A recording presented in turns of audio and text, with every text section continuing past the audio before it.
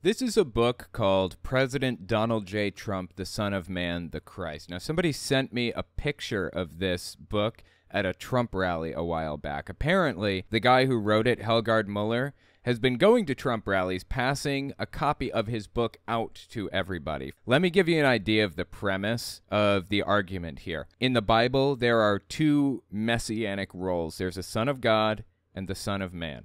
The Son of God was obviously fulfilled by Jesus. He came to earth, died for your sins, and all of that other good stuff, right? The Son of Man is referred to in the Bible in a number of Old Testament books. The book of Daniel, I think, mentions the Son of Man, the book of Ezekiel, and some others. The Son of Man is supposed to be like a cosmic judge who comes along at the end, sparks Armageddon into existence, and judges all of the good people and the bad people, basically. The assumption is that Jesus is going to come back a second time, take control of the Israeli political system. That's why Israel needs to exist as a nation before Jesus could come back, because that's one of the requirements for the Son of Man, for somebody to be the Son of Man, and then spark Armageddon into place. That's the belief among standard Christianity. This guy's argument, Helgard Muller, is that America is the new Israel, that the founding fathers were descendants of the original Jews that came up through the Caucasus Mountains or whatever else. Complete nonsense, just totally made up. And that Trump took control of the political system in New Israel, which made him the Son of Man. So that is their argument for Trump being the second coming of Jesus. That's what this book is all about, so I wanted to give it a read. We've been reading it already. If you haven't seen the previous parts, don't sweat it. You don't have to see the others to understand what's happening in the current chapter. Do not believe literally a single fact, a single statistic, a single word out of this guy's mouth, just based on what I've already read. Even the most basic facts, like the names of political parties or the translation of words, are wrong. He lies about them constantly. So before you believe a single thing out of this book, make sure you fact check it. And one more thing before we actually get into the book. Some of it can be pretty graphic. The guy is a rabid racist, does not like the black community, grew up in South Africa during the period of segregation called apartheid, and is very obviously an extremely hateful person. So just be aware of that before walking into the book. Without further ado, let's get into it. This is chapter 22 of the book, President Donald J. Trump, the Son of Man, the Christ. The title of this chapter is President Donald John Trump and the Swamp.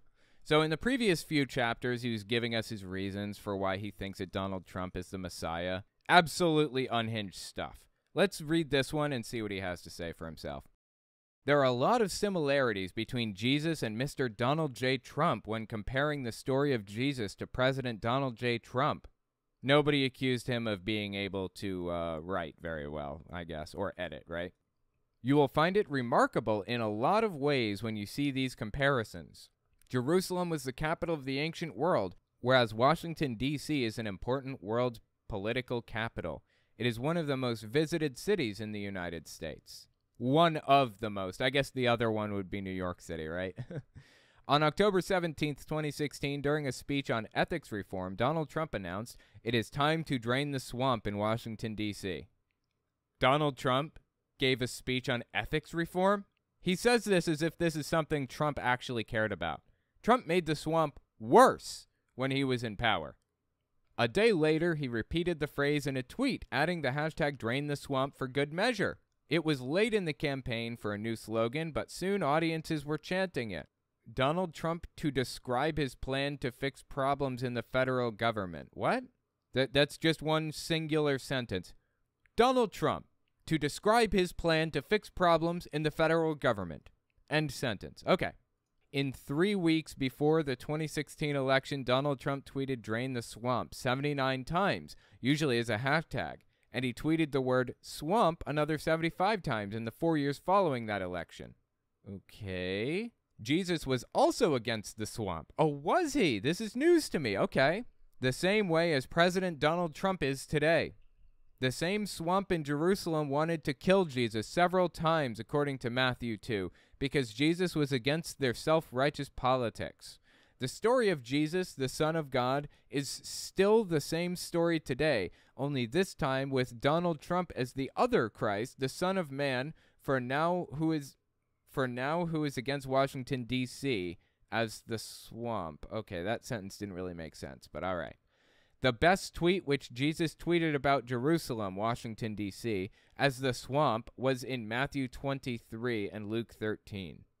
Okay, fantastic. Thank you for that. Wow, this chapter was a single page long. As for Jesus, who was against the swamp in Jerusalem, so is President Donald Trump against the swamp in Washington, D.C. As for Jerusalem, which was destroyed, so will Washington, D.C. be destroyed, according to Matthew 24. Wow, that's a lot. Okay, chapter 23. President Donald John Trump and the Snake. This is less than a page. President Donald John Trump recited the song lyrics of The Snake at his rallies, bringing back a controversial staple of his 2016 campaign. The song, written by civil rights activist Oscar Brown Jr. in 1963, tells the story of a tender-hearted woman who rescues a half-frozen snake that later bites and kills her. I have no idea what song he's talking about here. The president has used the lyrics to warn against what he says are the dangers of lax immigration policy, according to PBS. But Trump's use of the song in that context has been heavily criticized. Maybe that's because, I'm just shooting from the hip here. I have no idea what this song's about or who Oscar Brown Jr. is or when Trump sang it or any of that. So totally shooting from the hip, but just taking what he said at face value. Maybe he was criticized for that because the song was written by a civil rights activist and he was using it to attack a minority group. That would be my guess, but I don't know. Jesus, on the other hand, also used the term snake as well in many of his campaigns throughout the land of Israel back in his days, according to Matthew 12 and Matthew 23. Back in his days, plural, okay. John the Baptist and Jesus, by the way, he believes John the Baptist is Donald Trump and vice versa. I don't know if he thinks it's like reincarnation or what. I have no idea, but yeah, he thinks they're the same. John the Baptist and Jesus were also fiercely criticized in the same manner as President Donald J. Trump was for using the term the snake to criticize his opponents. The parallels between these two Christs are gigantic. Wow, that's bizarre. And again, the end of a chapter. These chapters are like 9, 10, 12 pages long. I think one of them was even like 20 pages long at one point, and I had to split it in half. And now they're like less than a page long each. We're on chapter 24 now. This one is like 4 pages long. Wow, okay. Chapter 24, President Donald John Trump and the Demons. Remember how Jesus, the Son of God, cast out the demons? Millions of Americans believe Trump is fighting literal demons. The U.S. president's evangelical followers have portrayed him as America's deliverance, a flawed man recently converted to the cause around the time of his presidential campaign. The Bible says that we will see the Trump of God in end times. Alex Jones is a radio host who thinks Barack Obama and Hillary Clinton, oh, here we go, are literal demons from hell. Fox News' Jeanine Pirro referred to Democrats as demon rats. Yeah, stupid name she came up with, that's true.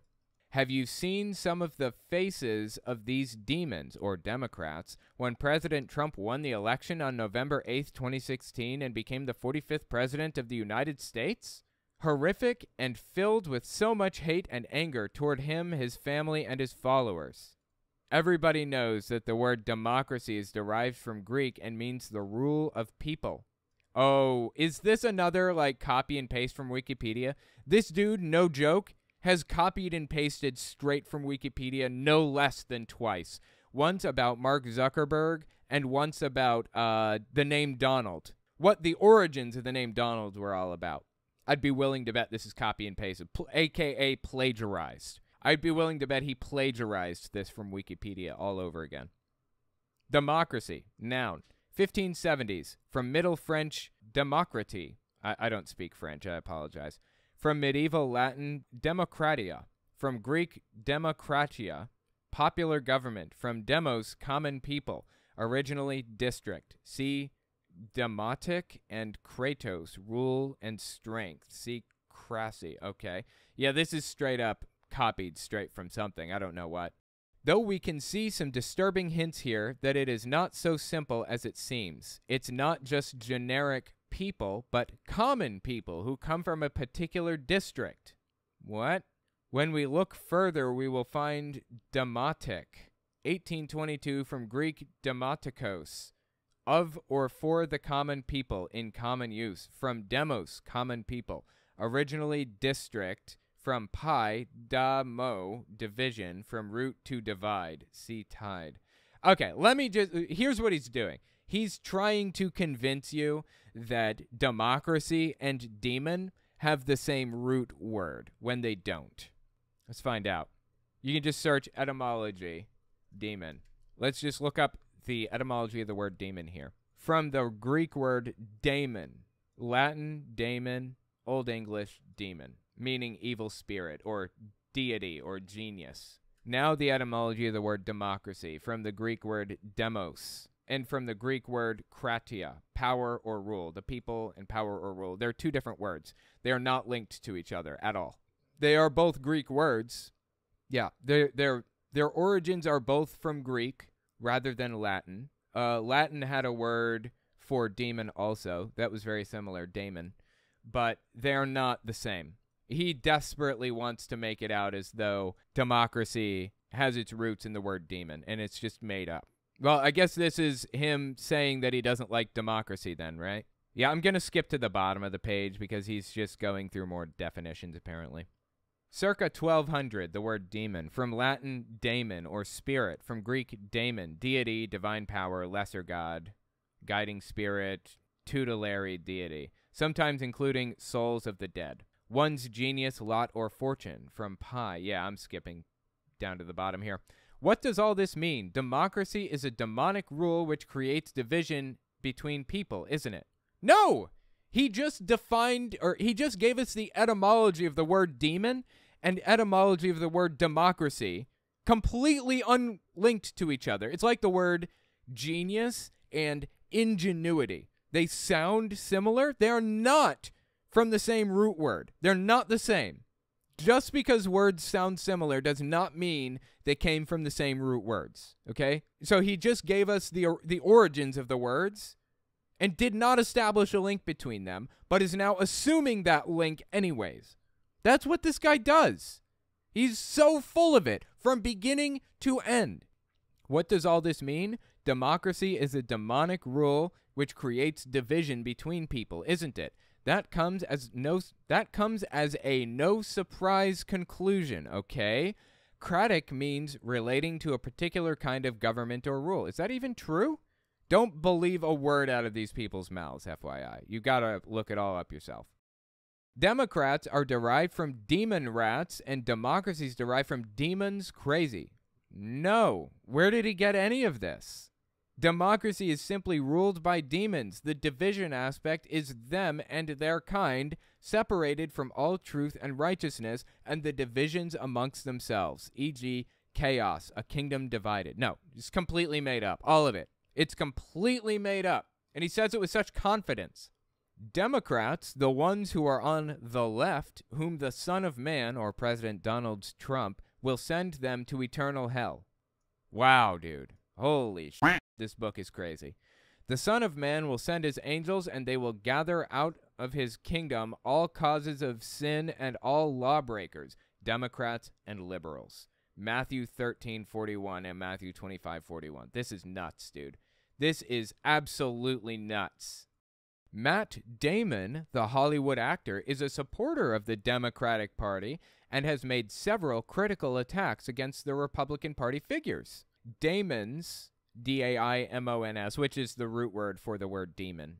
Daemons are lesser divinities or spirits, often personifications of abstract concepts, beings of the same nature as both mortals and deities, similar to ghosts, chthonic heroes? Never heard that word before. Spirit guides, forces of nature, or the deities themselves. See Plato's Symposium. Chthonic. Concerning, belonging to, or inhabiting the underworld. A chthonic deity. Okay, I've never heard that before. I guess it is a word, though.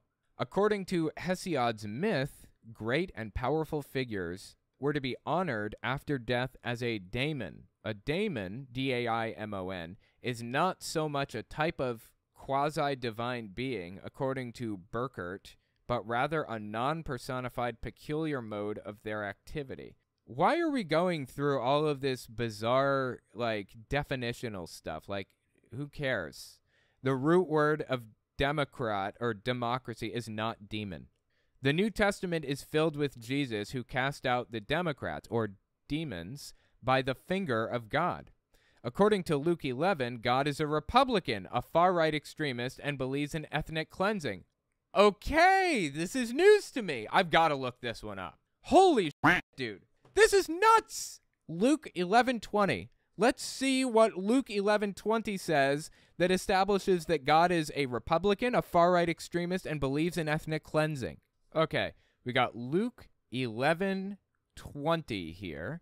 It looks like it's in red, so that means Jesus is speaking directly. Let's see what Jesus had to say here that convinces people that God is a far-right extremist who believes in ethnic cleansing. By the by, if you don't know that term, ethnic cleansing is basically genocide. Ethnic cleansing does not necessarily require killing people. You can move them out of your country entirely, and it would still be ethnic cleansing. But genocide is ethnic cleansing, so you're taking people out. The goal is to remove a minority group from an area, basically. That's what ethnic cleansing is. And it's synonymous with genocide in how evil it is, in my opinion. Okay, so let's see if Jesus endorses ethnic cleansing in verse 20 here. But if I drive out demons by the finger of God, then the kingdom of God has come upon you. Okay, I'm not seeing the connection here. I don't even know what it's talking about. What does that have to do with anything at all? That is insane! Holy dude, that's insane. There are several scriptures that show God as a supremacist, an apartheid activist, one who commits genocide, one who is against race mixing, etc. Read my book, The 5 Gods of the Bible, to find out what is the finger of God and how God is a supremacist, an apartheid activist, one who commits genocide, etc. Yeah, so if you're unfamiliar with apartheid, this is something that we talked about at the very beginning of the book. Apartheid is probably most famous in South Africa. It was illegal for white people and black people to mix, for white people and black people to go to the same schools, to marry each other, to have children. You would be put in prison in some cases if you mixed with these people in the wrong ways. They even had something they called the pencil test. The pencil test was where if you put a pencil in your hair and it stays put, you're black. If the pencil falls out when you put it in your hair, you're white. That's how they went about determining if you were white or black when people couldn't tell, basically. It was so deeply evil. It is viewed as one of the most evil things in human history. Apartheid is. It's just as evil as slavery, for example. And a lot of Holocaust survivors, particularly Elie Wiesel, who got a Nobel Peace Prize, directly and openly condemned people who supported apartheid South Africa. It is a truly evil thing that happened in history. And guess who is actually in favor of apartheid? The guy who wrote this book. Seriously. He speaks highly of apartheid all through it. Says he misses the days when apartheid existed. It's just disgusting. Absolutely disgusting. Apartheid South Africa ended in 1993 when Nelson Mandela was appointed president, I believe, of South Africa, famously. They wrote a new constitution and everything. It's just evil. Just evil. President Donald J. Trump, who is the Son of Man, will stand on the right hand of God, and Trump will cast out the Democrats with the finger of God. The Hebrew scriptures and the Greek scriptures are written in a cryptic code. There's absolutely no religion in the Bible, and there's no biblical proof for that either. What? That doesn't make any sense at all. It is all a play between God and the Lord, Yahweh, with the humans and the Jews, and you have all bought into it. Jesus rebuked, silenced, and cast out the Democrats, or the demons, who uttered his name, according to Matthew 8. And so will President Trump, as the Son of Man, do to the Democrats, or demons. This guy is just depraved.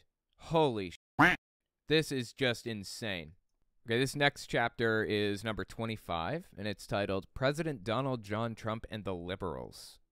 Democrat hypocrites are undermining COVID with do as I say, not as I do attitude.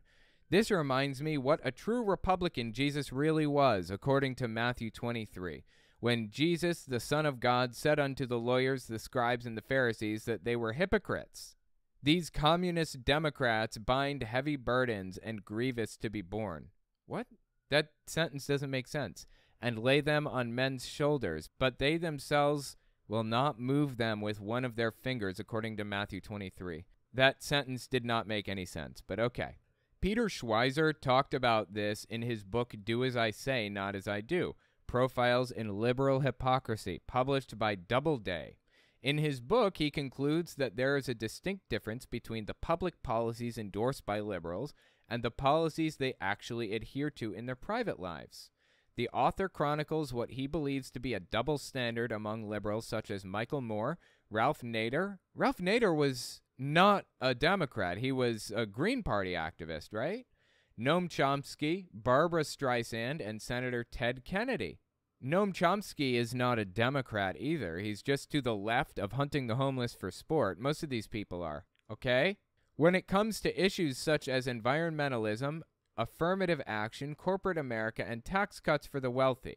He talked about how charges of hypocrisy distort public debate and about the difference in how these charges are applied to liberals and conservatives and reported in the media.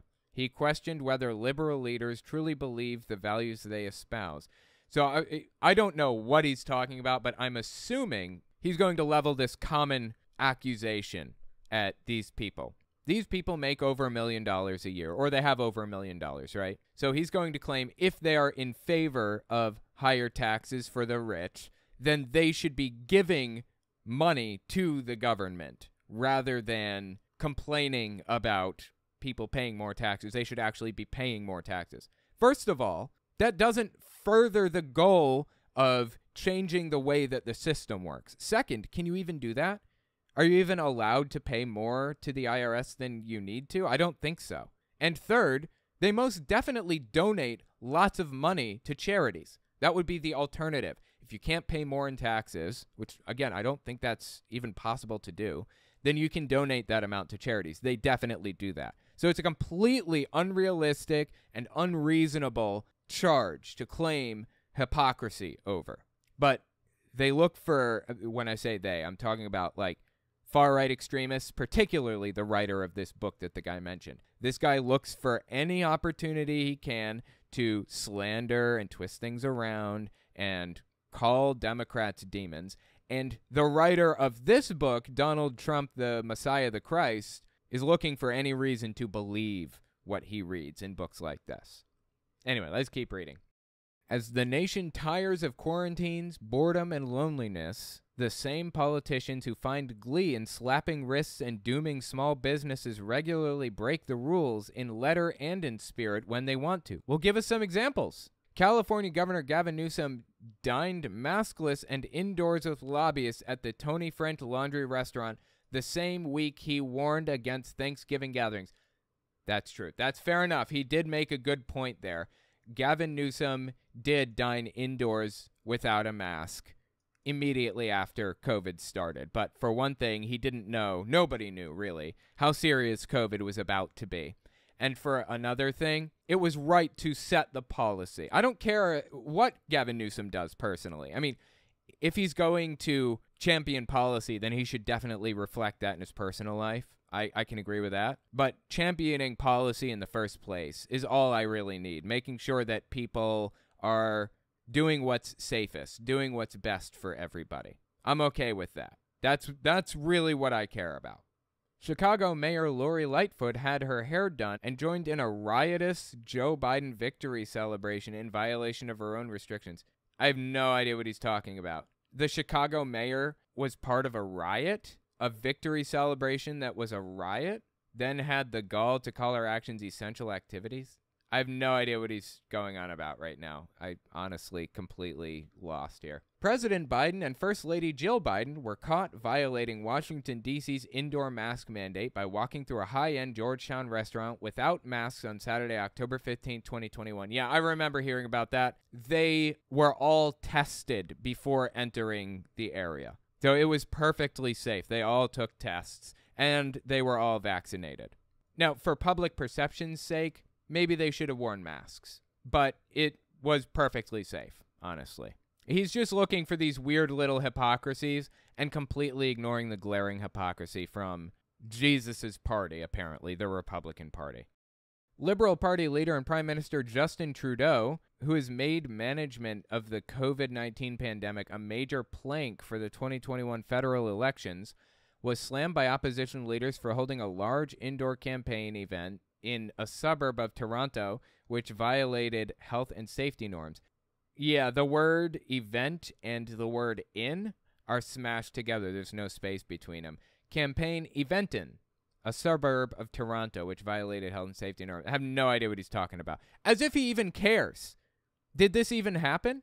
As if the guy cares what, people to the left of hunting the homeless for sport are doing about COVID. He doesn't care. He's looking for weird little examples of hypocrisy. Slipshod Boris Johnson's rule-breaking shows the reckless hypocrisy of a prime minister incapable of leading by example. Boris Johnson is not on the left at all. He's on the far right. When people want to do the right thing and cry out for direction, he behaves as if there is one law for everybody else and another for him and his Downing Street cronies. It is dangerous because if he does what he wants, and we've seen photos of Johnson flouting mask-wearing rules in a hospital, on a train, and in a theater, he undermines public support for potentially life-saving measures, as if he even believes that these are life-saving measures, first of all. And as if Johnson is on the left. He's not. He's a far-right nutcase. I mean, he's not as bad as some of the others, but he's on the right, for sure. Dictator Premier Daniel Andrews, I have no idea who Daniel Andrews is, has been fined $400 for breaching his own coronavirus rules by not wearing a mask 2 days in a row. Again, no idea who this is. Let's see. Oh, is it supposed to be Danielle Adams? I have no idea who this is. Who's he even talking about right now? Yeah, I don't know. I tried to look it up. I can't find anything about it. So I'm just lost. I'm sorry.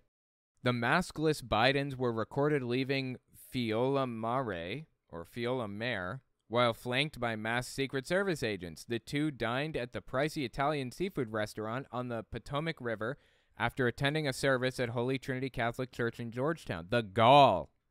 Again, Biden takes test after test after test and is very careful about the people that he's around. He was perfectly safe. Should he have worn a mask for public perception? Probably. I don't really care that much. It's not a big deal. And this guy certainly doesn't care. He's just looking for a method of attacking him.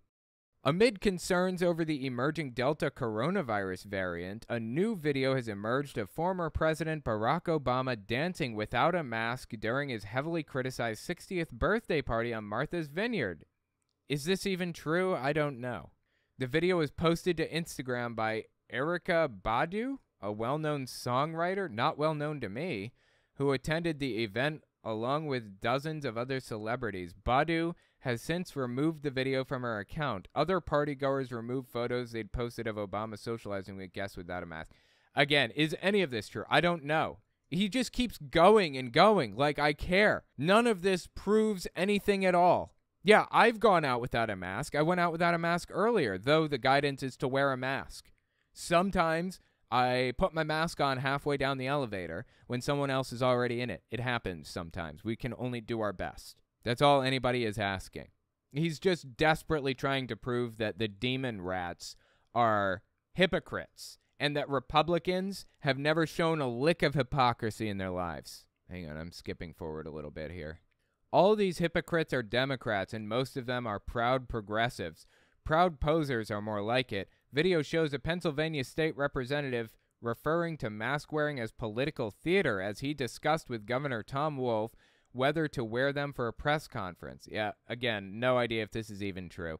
Hypocrisy is by no means limited to the left side of the spectrum. You can even argue that violations in secret, until they get caught, are just simple human failing. but many of these politicians flaunted their rule breaking in public only to cite some BS reason why it was okay. And that sanctimony, we'd argue, is a peculiarity. Wait, I'm sorry, no. And that sanctimony, we'd argue, is a peculiarly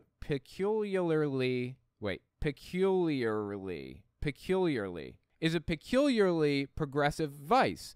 These politicians are certain they not only know better than the little people, but they have a moral right to dictate detailed choices to struggling business owners, desperate single moms, and everyone else facing dire dilemmas as they balance safety and keep life together. They do. They do. They're civil servants. They were elected by us to dictate choices like this for safety purposes. This is their job, to make policy, to pass laws, to help keep us safe. They do have that right. This guy is ridiculous from top to bottom. Oh my God. We are seeing more civil disobedience like that bar protest in Staten Island precisely because Democrats are not practicing what they preach. No, that's not why. We're seeing civil disobedience because people on the right are nutcases that are obsessed with the idea that there's some conspiracy that COVID was released by like an alien race to try to take out blah, blah, blah, blah. It's all nonsense beginning to end. And this is yet another perfect example of somebody spreading nonsense. It's that arrogance that leads you to make a mockery of a threat that has killed more than 1.5 million and then rub it in the faces of the most vulnerable. Again, he's like ascribing qualities to people that is completely unjustified to ascribe. One of the biggest scolds of the coronavirus pandemic, Newsom attended a birthday party for a friend at Michelin-starred restaurant The French Laundry. As long as there were COVID tests involved, as long as everybody was super careful, I'm really okay with it. At that moment, he probably should have worn a mask because he was passing policy trying to get people to be more careful. But it's really not that big of a deal. It's not like he was a vector for, like, you know, the virus from that point forward. He was only caught because someone took a picture of Newsom's table, after which the governor said, "While our family followed the restaurant's health protocols and took safety precautions, we should have modeled better behavior and not joined the dinner." Yeah, he did. He followed the health protocols and everything. You are allowed to eat at a restaurant without a mask and then put the mask on when you leave. That's true.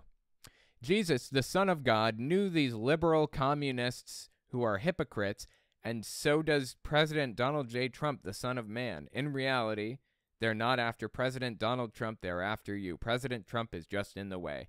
This is a cute little piece of propaganda that was passed around QAnon circles in the form of a meme a while back. Yeah, here's the meme right here. In reality, they're not after me, they're after you. I'm just in the way. Again, this is just a piece of propaganda that's been spreading around pro-Trump circles for like ever. It's just part of that persecution complex, doing everything they can to make people think that they are being persecuted and that Donald Trump is this big hero or whatever. It's just nonsense, dude, honestly. Oh my God, this book is crazy. Okay, so that's chapter 25. Next one is 26, President Donald John Trump and his Boeing. Let me know what you think about the previous few chapters. I think that's absolutely nuts. And let me know if you want to read more of this book. For the record, I think the next book we'll be reading is the Tate Bible is the name of it, Andrew Tate's book. I can't imagine that's going to be glued to reality in any way. So, yeah, let me know what you think in the comments.